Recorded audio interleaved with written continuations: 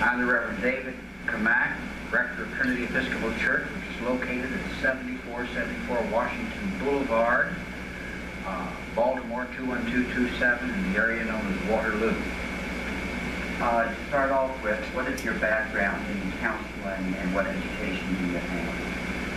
I am a graduate of Virginia Theological Seminary, called Master of Divinity, which is the first seminary to require any of its graduates not only to take counseling-related courses every single of the 3 years one is there, but in addition, a full semester in a mental hospital in order to become even more intensively involved in this dimension of psychology and counseling that pertains to human problems.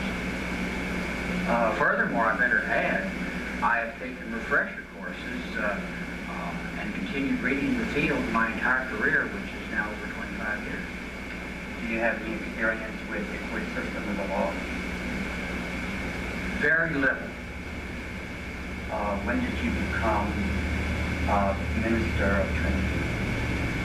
I became the rector here, minister of the gospel here, in late 1983. Did you meet the Bly family at that time or shortly thereafter?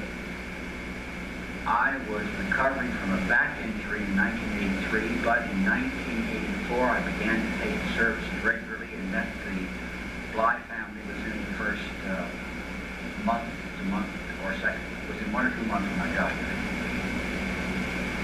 At that time, did Mr. Bly or the Bly family discuss their in-laws coming from Vietnam with you, and what was the total discussion about? This discussion did not begin until later in 1984, toward, as I remember, the summer or fall of '84, and then at that time Mr. Bly mentioned that his wife's brother was in Vietnam with the family, and that they were interested in bringing to this country, and they would help if there would be a church sense of support for that. And I was able to talk to our 2 leading lay officers and thought there should be no problem in my writing a letter in that respect.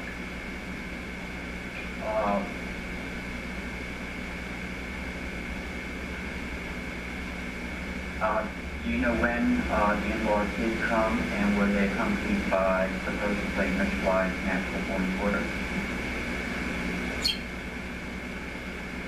My dates may be a little fuzzy. As remember, as I recall, they arrived somewhere in 1985, and part of the whole arrangement was not only to bring his wife's brother's family over, but the particular interest was in reuniting them with a daughter which had been left in Vietnam under the guidance of the family there when Mr. Bly and his wife first came to this country, and that the opportunity now was to bring her to this country via the family of the wife's brother. Upon their arrival, did Mr. Bly have counseling sessions with you about family problems? Oh, indeed so. We talked about their arrival. I met them all soon after they arrived, but it continued on just a rather formal and friendly basis from time to time. However, after a number of months had gone by, Mr. Bly did start talking to me about problems within the family in which he was feeling unexpectedly a great sense of rejection. The rejection seemed to be coming from this supposed daughter of his, and indeed also from all the rest of the Vietnamese members in that household, because they were all living together in Mr. Bly's household. They could all speak Vietnamese, and Mr. Bly was being excluded from all of their family, cultural enthusiasm of being here together, and was turned into a very lonely, difficult period, and so he taught me a good bit about how best to handle such a situation. Did Mr. Bly ever ask you to come to his house to talk, sit down and talk with his in-laws or his family about the problem? I don't remember that. It was mainly Mr. Bly coming to my rectory, talk. I did go by the house a couple of times, but the conversations were largely superficial at that time. So it was mainly his coming to me, and I was, of course, always open and available should the others wish to come too, but they never did. Did Mr. Bly ever express an interest for you to talk to the girl while she lived in his home? I think he did express that interest, but again, my usual approach is not to intrude and indicate that the initiative should come from the family and themselves, but I would be very happy to be available to talk if that were to evolve. In late December, early January, did Mr. Bly increase his counseling sessions with you due to family problems in the home?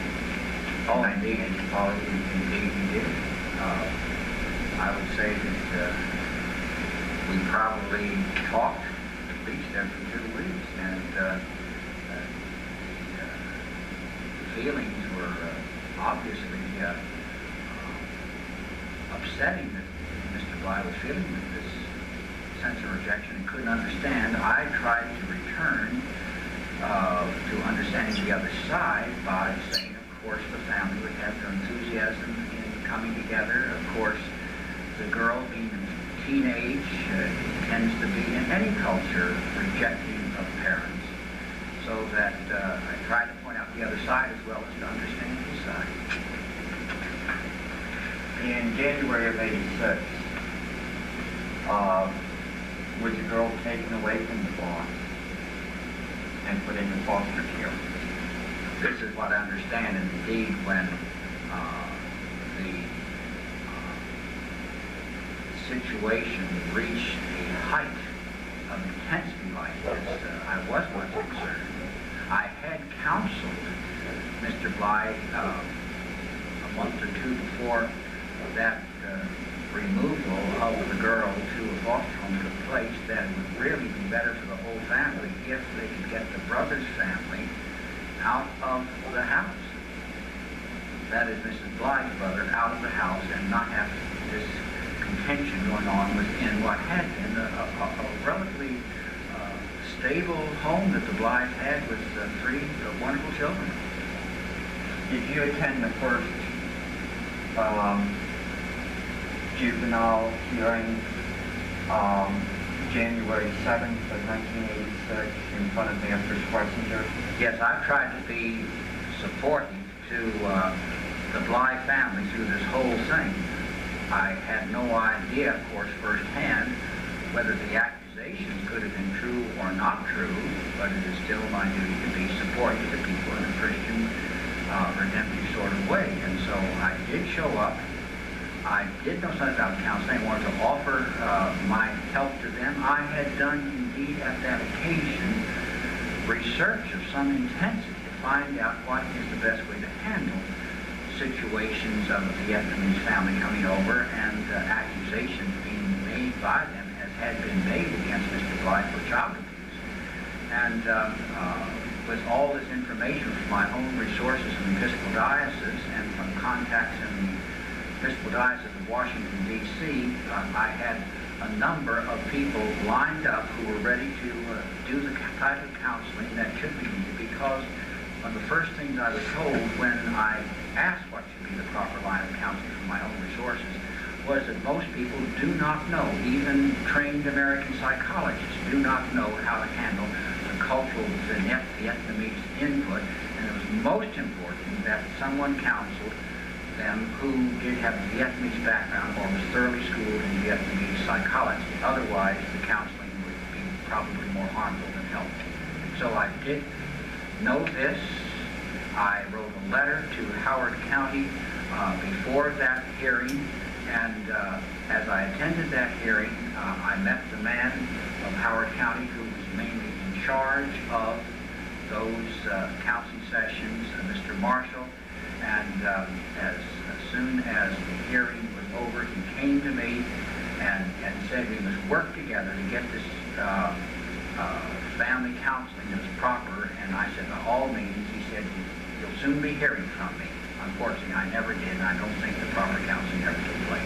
You were jumping to the second hearing that was in February. I was concerned with the first hearing to authorize them to keep for public here, January 7th, 1986, where did Mr. Bly at his first hearing request counseling?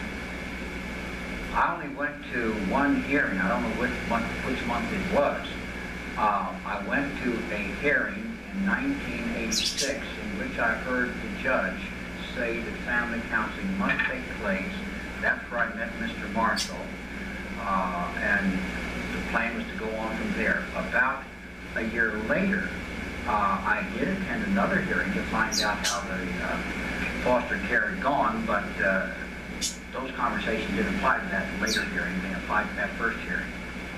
After the first hearing that you did not attend, did Mr. Bly have counseling sessions that he had asked the court for counseling and blood tests on the girl, and they refused constantly to do anything? The first hearing, according to Mr. Bly's category, I don't know anything about. I was not there. I think Mr. Bly told me that those things had happened. What I'm calling the first hearing was before the master, I think his name was Judge Schlesinger, as I described before. So I do not know firsthand anything about the hearing that Mr. Bly is calling the first hearing.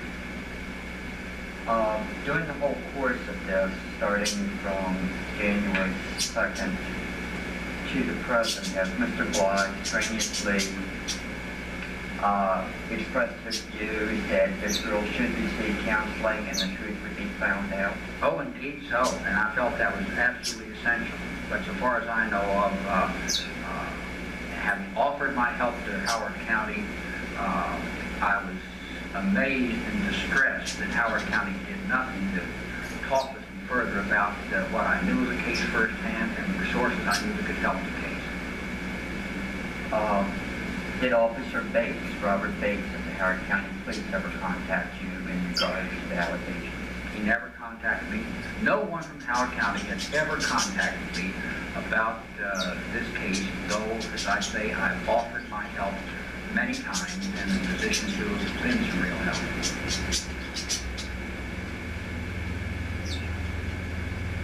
You stated you wrote a letter dated February 1st, 1986 to the officials. Could you summarize that letter? Yes, the gist of that letter was pretty much in line with what I just reported orally a couple of questions ago. Letting the people of Howard County know the specific names of the people who would be recommended to me as excellent in being able to help with a case like this. Someone in Silver Spring, someone in Arlington, Virginia, someone over in Anne Arundel County. I also stated in that letter very briefly what I knew of the Bly family and thought that this was a sound family that was promoting the right kind of values to the children, and that this present crisis in which the teenage girl arrived along with the family of Mrs. Bly's brother was just causing such a problem that indeed help was sorely needed, and that I would not be able to be the one to answer it, but I did know, and indeed our diocese has had a number of experiences bringing refugees here, did know who could helpfully handle this problem. And so far as I say, nothing was ever done in contacting them from that point on by Howard County.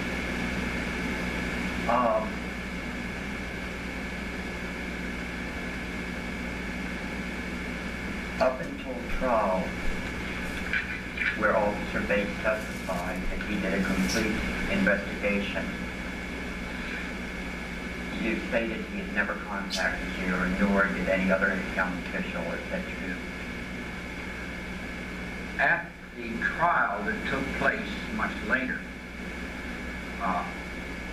I was presumably going to be one of the possible witnesses, so I was excluded from hearing any of the testimony since witnesses were kept outside. But I was permitted to be inside and hear the final statements. And at that time, I heard the final statement of the prosecution say that Officer Bates had testified that he had made a complete investigation. I knew that to be false. I also heard her say that Mr. Marshall had done a very thorough job. I knew that to be false. I also heard her say that she had made a very full investigation, and I knew she never contacted me because I do know that I knew things about that case that no one else did. Were you witness to Kim Jewell's testimony in court, or did you read the transcript afterwards? Later on, there was another hearing before the judge. I think it had to do with sentencing or review of the sentence. A new trial motion apparently was the title. Yes, I did hear Kim Jewell's testimony. I was not surprised by it because I had heard Mr. Bly and his family talk about the fact that there was a high degree of probability that there had been a conspiracy launched by the members of this newly arrived family in which the supposed daughter would make an accusation of child abuse, having learned that this was one of the best ways to get out of the house. Indeed, that there seemed to be a motivation for her to get out of the house, which was attempting to be maintained in proper discipline because she apparently did not like being under the rules of that household.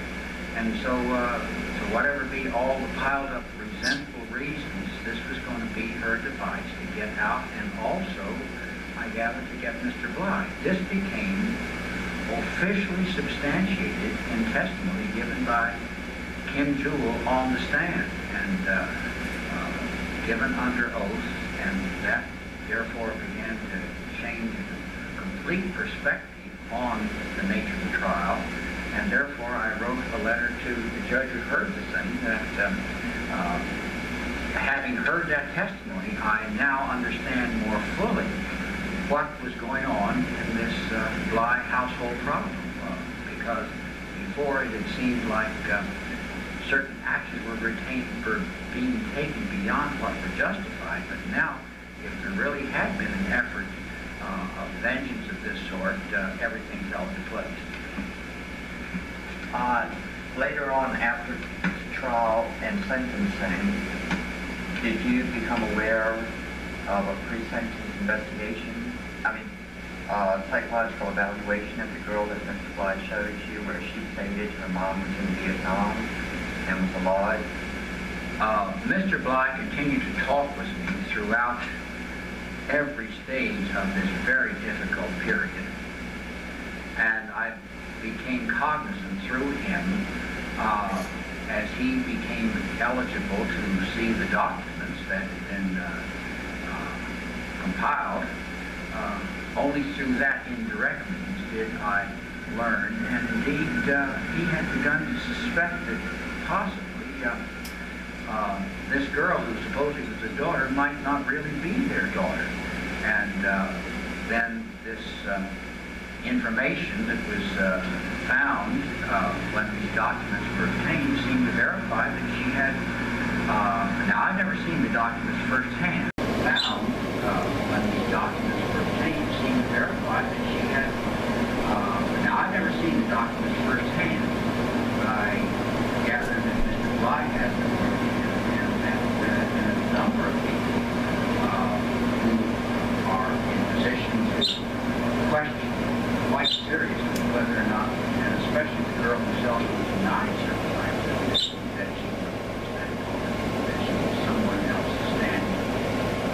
in for that daughter as being concerned. With the whole conspiracy of the brother-in-law and sister-in-law to get out on their own, and the girl getting out on her own without having to live with the other in-laws, all separate. A conspiracy not only to commit housing, welfare fraud, but then to withhold the identity of this girl. It all kind of fit in as the allegations being false against this one. Oh, it all fits in without question. I do not know firsthand, of course, about the other matters of fraud against the welfare system. That may very well take place. I've heard by speaking to these a number of times, and I have reason to believe that he's right about this. Indeed, I have been involved in the previous church, working with a mixed marriage of an American young man and a young woman with Vietnamese, and I appreciated the marriage. And this young lady was very upset with the way her fellow Vietnamese community and her relatives were, in effect, telling lies and in effect, defrauding the government, and she just cut herself off and said something from this group of Vietnamese people. Very hard for her to do. But, so it all does seem to fit in, I must say, from my experience so far. This woman and man is not just a response to somebody totally different because they're response to Oh, that's right. I have no knowledge of is in the previous church before I ever came to this church. This happened quite some time ago. I'm referring to I appreciate the marriage. No, absolutely no connection. This is just a characteristic that seems to fit in. You also wrote a letter to the state's attorney about her final summation at 12 What did you feel about Glenn Fallon and Ms. Lidoff conversation of what had happened in Mr. Bly's trial? In that letter, after the trial that I wrote to the state's attorney, Linda Osmovitz, I told her of all those separate areas which she had claimed of the complete Howard County investigation, that I knew each of those three avenues she talked about had not happened, and therefore I knew this was a mistake. However, I also went on to say that the dramatic effectiveness of her statements and the emotional innuendo which she used, I felt implied things, almost explicitly said things, far beyond the truth that I knew to be the situation, and that I thought put thoughts of biased nature into the minds of the jury, and I think she very much influenced the way the jury acted in bringing back the guilty verdict. However, I also felt that Mr. Bly's attorney, Mr. Fallon, had given a very long and very thorough, and I'm sure it must have seemed to the jury very tedious, statement showing about 2 or 3 dozen points in the testimony of the trial that clearly showed that the case against Mr. Bly and the witnesses who were making the case against him, their testimony filled with all kinds of contradictions, completely unreliable. And from hearing those statements, and I was listening very hard, I saw there was no possible way that they could convict Mr. Bly. Nonetheless, the jury did return the verdict of guilty, and I would suppose the type of statement by Ms. Linda Osmovitz must have been decided, and I told her that in the letter. I felt that it had been unbalanced presentation and led to what I think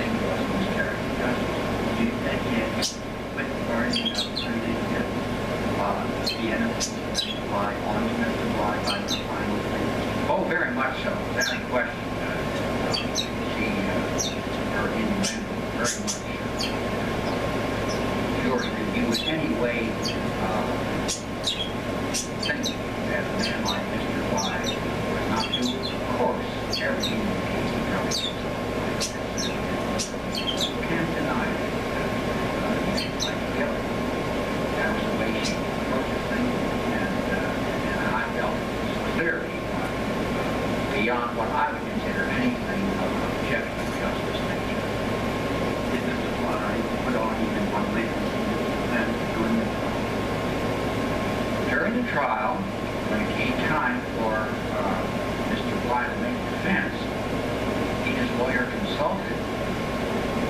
They apparently had talked with me very briefly in the recess which took place at that time. I did not know that one of the rules. And I would think that, of course, the defense would come up, and it never occurred to me that when the approach might be to just not find this at all when it turns out that the prosecution had not proved its case. Well, I've not been there for the testimony to hear what the prosecution and all this is going out. But the attorney for Mr. Bly was convinced, Mr. Fallon was convinced that they had by no means proved their case and that everything in the case would be based upon against him, which from witnesses that were obviously completely contradictory and unreliable, and that therefore the basic American system of you're innocent until proved guilty, the fact that guilt had not been proved, therefore the decision seemed to be made not to take up any more time and expense of the court, but to offer defense. So no, there was no defense offered, and I wondered about that. At the same time, it seemed necessary, but of course I didn't hear any very anyway, despite the fact that they held the case free. After trial, when after the state's attorney, did you write a letter to Judge Fisher? I wrote a letter to Judge Fisher after hearing Kim Jewell's testimony, letting him know that this evidence now to the effect that a conspiracy had been engineered by the new family in the household, the Dunn family, and that she had heard one of the Dunns say this, that Mr. Bly was really innocent. Once this became evidence, I thought that Mr. Judge Fisher, that is, knows that this, from a counseling point of view, threw everything into understandable why this problem arrived. Is that was the case? It seemed to be that was the case. So, yes, I wrote and hoped that he would therefore be able in the end to allow whatever proper justice should be done, since this looks like the initial stage of justice had gone in an unjust direction. Now I got to give you a couple of questions. Have you been paid for your testimony? No, I have not. Have you received any benefits for your testimony? No, only since wanting to do my duty in line with what the Scripture calls for to work for justice and mercy and truth. Do you have anything you want to add to the record at this time?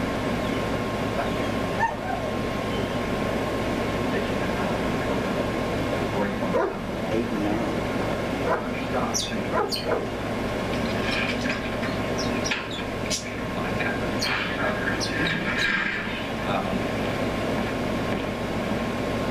What I might add is my general feeling about the whole thing. I, of course, am not a first-hand witness whether the original accusation of John was or not. My feeling, from as much as I know about the thing, I believe it probably did not take place. Secondly, I'm more concerned about authorities in our government who have moved in on a case incompetently, and I think in an unjust way, and far from being helpful, and I do not like to see miscarriage of justice in what they claim, and clearly they apparently said things in court to cover each other up, and I think that is wrong. I do know that there's been a very strong sense of family focus in the Bly family to bring good values into that home, and children have been very regular attenders at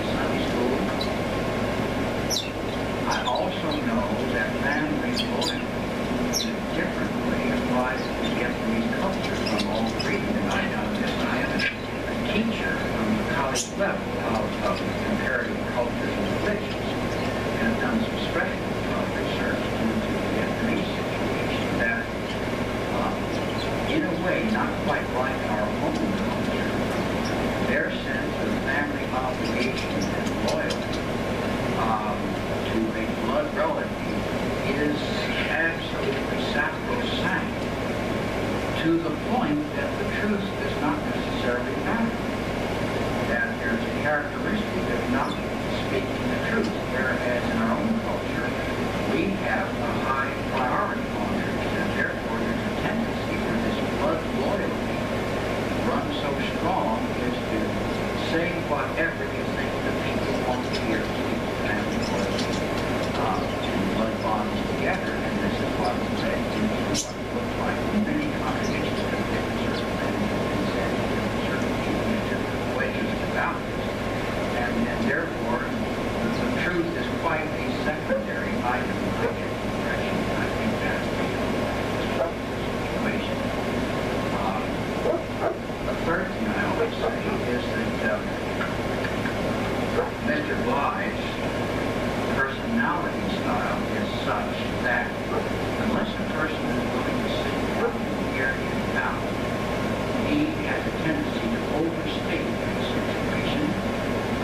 I've now known him over a long enough period of time that I have a basic trust in what he says and realize he's going to make some good points, but on the initial part of being here, his manner tends to be something that raises a sense of hostility. I'm sorry about that, but that should not be a means for short-circuit justice and hearing out what the truth really is, and therefore his personality style, I don't think is helping this, but that should not make any difference in what should be a just